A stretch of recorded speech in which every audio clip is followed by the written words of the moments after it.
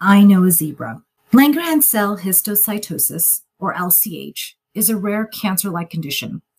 It happens when a person's body makes too many immature Langerhans cells. When these cells build up, they can form tumors or damage tissue, bones, and organs. Langerhans cell histiocytosis can show up anywhere in the body, but it is most common in the skin and bones. The disease is actually more common in children than in adults, and it occurs in about 1 out of every 200,000 children. The cause of the disease is still unknown. At 18 months old, my daughter developed small brown spots throughout her body, the size of a pin. Her initial pediatrician diagnosed her with a brain disorder and originally suggested I should Google it.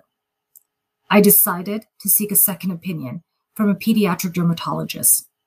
The pediatric dermatologist suggested she perform a biopsy to determine what the brown spots were. It was confirmed through a pathology report that she had Langerhans cell histiocytosis.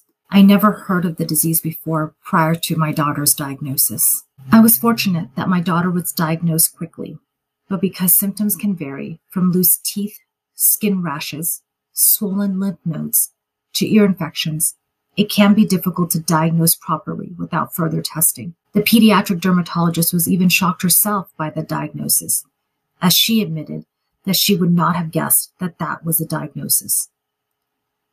I wish for more research to be done on LCH to fully understand the origins of the disease, to help properly diagnose and treat patients like my daughter. Elsevier Zebra campaign ensures that every disease, disorder, symptom, and person matters in this world. For 9 years, I scoured the internet and Elsevier journals for more information on my daughter's condition.